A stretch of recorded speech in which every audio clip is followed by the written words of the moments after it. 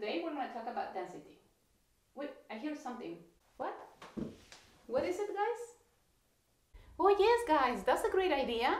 We can explain density with a solar balloon. But that's way too large. We need to go outside. Let's go to the park. We're here at the park. And it looks empty, so it's a good opportunity to inflate the balloon. Let's find out the direction where the air is blowing. It seems it's blowing that way. So we have to keep the open side that way. We're going to start. So we're going to teach these guys how to inflate a solar balloon or how to inflate a big balloon. And I need help. And I don't think they will be of much help right now. So I invited my assistant.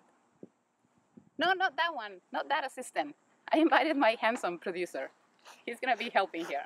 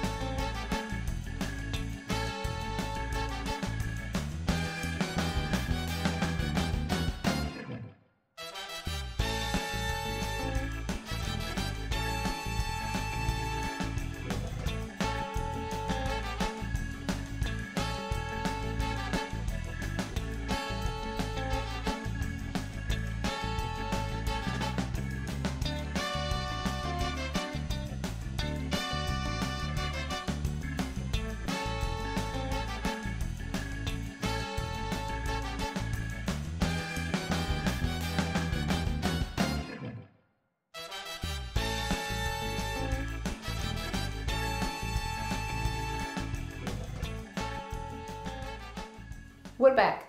Did you like it? Look, they actually inflated the balloon. That's pretty nice. But they did it with the force, and we actually did it with science. Let me explain what we did with the concept of density. Technically, density is defined as the amount of substance per unit of volume. So what is that? Mass divided by volume.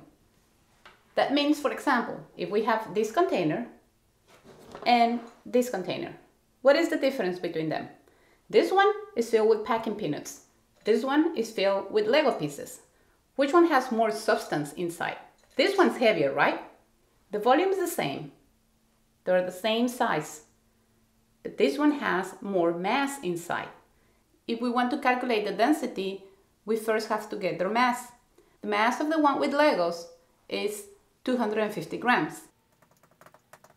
The one that has the cup with packing peanuts is 50 grams. So how about the volume? The volume of these cups is 125 cubic centimeter. It's the same volume for both of them. Let me tell you what is volume, just in case you don't remember. You can have length, area, and volume. This one, this is a 1D structure, one-dimensional structure, and the length is 9 centimeters. How about if we want to calculate area? For the area, we have something like this. This is a 2-dimensional structure. And the area in this case, we calculate it by multiplying the length on one side and the length on the other side. Since we say it's area, it's 2-dimensional structure, we have square centimeters. How about volume? When we talk about volume, we talk about a 3D structure.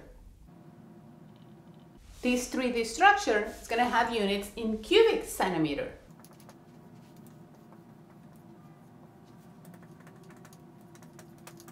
1D we have a line, 2D we have a square, and 3D we have a cube. The cube, we can actually fill it with some substance, and that is what we're talking about when we calculate density. So coming back to the example of the packing peanuts and the Legos, the density of the container having the Legos, it's going to be the mass, 250 grams, divided by the volume, 125, and that gives you 2 grams per cubic centimeter. On the other hand, the density for the container having the packing peanuts is going to be 50, which was the mass, divided by the volume, which was 125, the same as the other. That gave us 0.4 grams per cubic centimeter. We can see that they have different densities, even though the shape of the container was the same. Let's go back to the example of the balloon. In the case of our balloon, what is that you notice? You notice that the balloon was black, right? It is a pretty sunny day. So what happened when we were exposing the balloon to the heat? When we inflated the balloon, we put certain amount of air inside. You recall the example that we did in the States of Matter video. We put certain amount of air inside and we tighten up, right? What happened with the atoms inside? What happened when we put them inside the liquid nitrogen container? The atoms started losing energy. They started coming together until they used very little space. If instead of cooling those atoms, we heat them up, we input energy into the system, what's going to happen? We have our balloon and we inflate it. Our balloon has certain amount of atoms inside. Let's imagine we have 10 atoms inside. Those atoms are very happy in there, but right now they're being heated. So when we inflated, it was just kind of floating in there. These atoms, before being heated, were under the same conditions as the atoms outside. The density of the air outside is very, very small, 0.0013 grams per cubic centimeter, or 1.3 kilograms per cubic meter. So these atoms right now are kind of at the same density as the atoms on the outside. What happened when it starts getting hot? We're putting what? Energy, right? And what is that energy is going to do? Energy is going to increase the movement of the atoms inside. What is that going to do to the balloon? It's going to make it expand. So that means it's going to have higher volume. We still have the same amount of atoms inside. We didn't put more atoms inside. So we still have, as we said, imagine 10 atoms. But those atoms are now undergoing violent collisions. So the balloon expanded. That means it got bigger. So remember, density is mass divided by volume. So we have the same mass, but now we have a much larger volume. If we have a much larger volume, what's going to happen is the density is going to decrease. If we use the density of air, we calculate the volume of the balloon before it is heated, we can obtain the mass. That means the substance that is inside the balloon. Once we get the mass, then we can use it to calculate the density of this balloon. So now we know volume changed, mass is the same, and the density is going to change. Knowing that, we know that the density of the heated balloon is going to be 0.5 kilograms per meter cube. We said that the density of air is 1.3. The density of the heated balloon is 0.5. What is that telling you? That is telling you that the density of the heated balloon is less. Since it is less, this one is going to rise.